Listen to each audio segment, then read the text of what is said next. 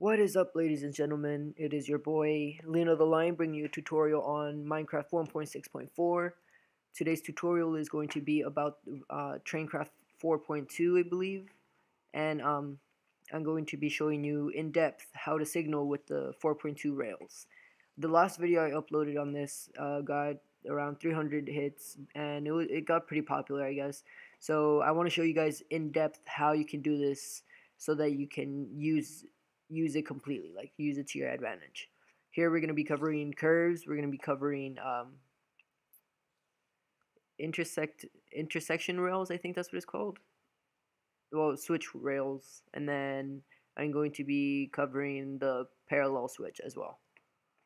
Okay, so first things first, I want to show you this that I have over here. This is set up for every single signal. So this signal, which is number 0, covers this one right here. Okay, and then from there it goes to this curve, then that curve, then yeah, so on and so forth. So one mistake that I did catch right now is I forgot to put a signal right here, but pretty much to fix that I would just add another one of these right here and then just move that one over here, and voila, we would have a three-way rail where every time you went over this one, it would turn both of them red, or if you went over this one, it would turn both all three of them red. So yeah, let's get into this. Okay, so another thing, all these are player detectors, and then I'm using wireless redstone. Okay, so sorry about that. I probably should have left this running so that way I could have just gotten in and continued, but I didn't think of it, so okay. If it shows it before I go over there, as soon as I go over the player detector while I'm in the train, it's gonna switch the both signals red. Should be doing it right about now. See, and then if I can get over here, yeah, see how that one's red as well? That's pretty much just a regular curve one, seeing as how I didn't have the damn it, as I didn't have the third signal. But pretty much this is how it works. Like as you guys saw, it turned the signal red, and then as I leave it, it's gonna turn it back to green. See, so if I go a little faster, I'll raise it to 20. It changes it red, and then it changes it green. See, and there is a couple flaws to this schematic, I guess you could say, and that is if I was to go into the block and jump out, it would leave it red, and everyone else would stay there waiting and waiting and waiting until it changed back to green. And either that or people would just go, and then every time they were in the block, it would be green, and then when they weren't in the block, it would be red, and that would cause a lot of collisions between the players. So see, you can fix it by getting into the train and going through it, or you can fix it by this little setup I have here, which is putting a switch onto another transmitter that's the same, and it'll change it to it'll change the colors. Okay, so pretty much how this works. First, I'm going to show you how the signaling works. Okay, so when it goes over the player detector, it'll emit a redstone signal, and then it'll go to the redstone receiver right here, which then emits a redstone signal to the sequencer, changing the output from the controller here to this redstone, therefore turning this receiver red and that receiver red, turning the controllers red, which turns the signals red. And then when you go over it again, like exiting the block, it'll turn the sequencer back to this controller and turn it back to green. So I'm just going to show you how you can do this on curves, parallel switches, and switches of all type.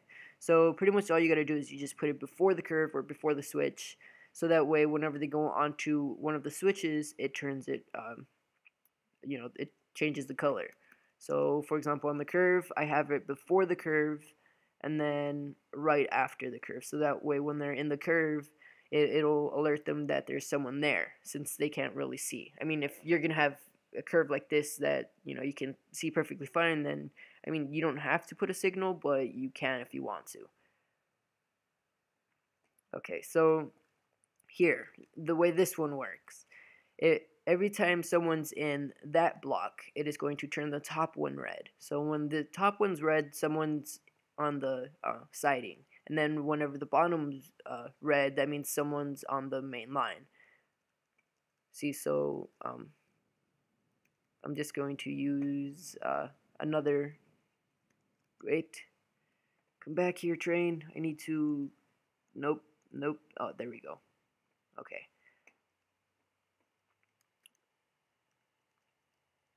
I'll just place it over here. Okay. Sorry about this. I didn't remember about that. I'm just forgetting everything, aren't I? Such a bad host. Okay, so we'll put that in there and just let that warm up and have the brakes on for now. Okay. So while it does that, we are going to I totally forgot which one this is. I know for a fact it's it's these last four. Okay, so 9 and 10 are these. Okay, believe this one is 9. Yeah, this one's 9 right here.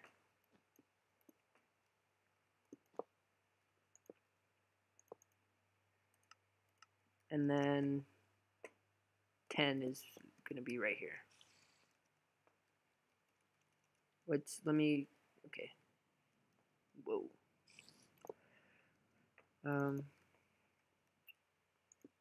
Sorry about this. At least you guys see exactly how it is. Okay, there. So now for these two, for the signal over here to get it, it has to be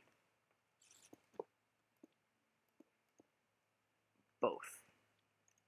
Which that might be kind of confusing, so I'm going to show you right now.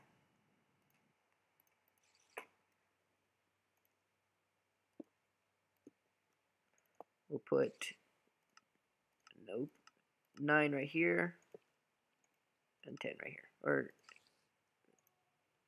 there. And then we don't need this one. Okay, so what did I do with that medium piece?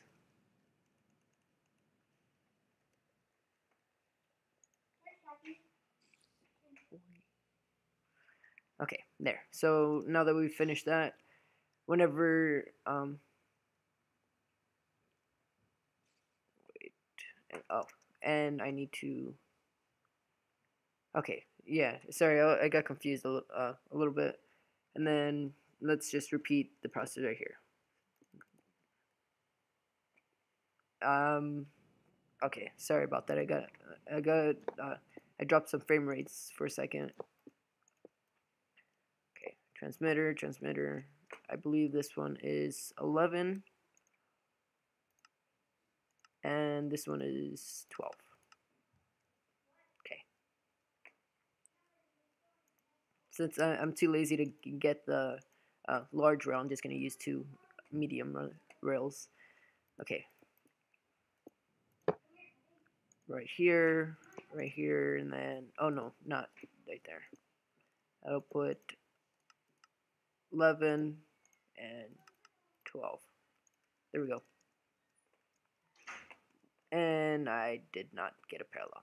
Crap. I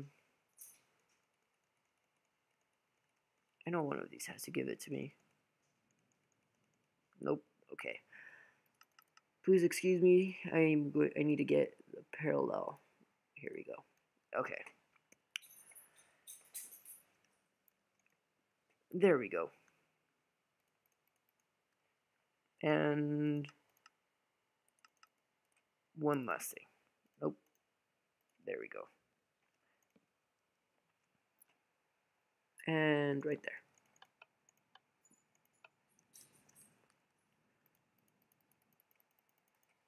Okay. Now I am going to show you going into the siding, and then I'm going to show you going through the main line. Which also, a quick tip, if you guys didn't know, pushing space when you're driving in one of the, well, while you're conducting in one of these trains, turns on the emergency brake. But you have to be going under 10 miles or kilometers. Okay, so when we pass, it'll turn both of them red.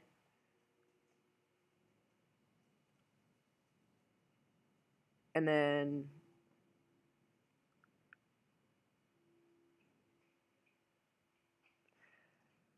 wait a second, and then, oh, okay then. Little problem here. Pretty much how we can fix this is remove these two. Wait, let me go to first person. Okay, we'll remove the two signals here, and then we can just leave these ones. So that way when it goes into this block, it'll keep that one red and leave this one green, and then whenever you exit, it'll turn it back to green. I'll have to do another video on this because that one's a little bit more complex than the others. So pretty much it's just the same for the curves and the switches. You just, on the switch, you have to have the double distance signal, which is this one right here, and you pretty much do the exact same thing as the parallel. You just put one signal leading from here and then one signal leading from there. Oh, and another thing that I didn't say, all of these signals that I'm using are distant. The regular block signals won't work. And in order to, I can't speak. In order to connect this to the controllers, you have to have a signal tuner, not a signal surveyor. See, so I'll show you the difference. This is a signal surveyor, which is what you use for the blocks, and then for the, for the distance. Sorry, I can't speak. Alright, well that's pretty much it, guys. If you have any questions, please post them in the comments. I should be uploading a parallel and an intersection rail, like the four. Damn it, I can't speak. It's frustrating me, but I'll be showing you guys how to signal on the parallel switch and on the two-way crossing switch, and then I'll show you how to do a four-way crossing. So yeah, guys, thanks for watching, and if you enjoyed this video, please like and subscribe. All support is appreciated, and so yeah, peace, guys. See you on the next video.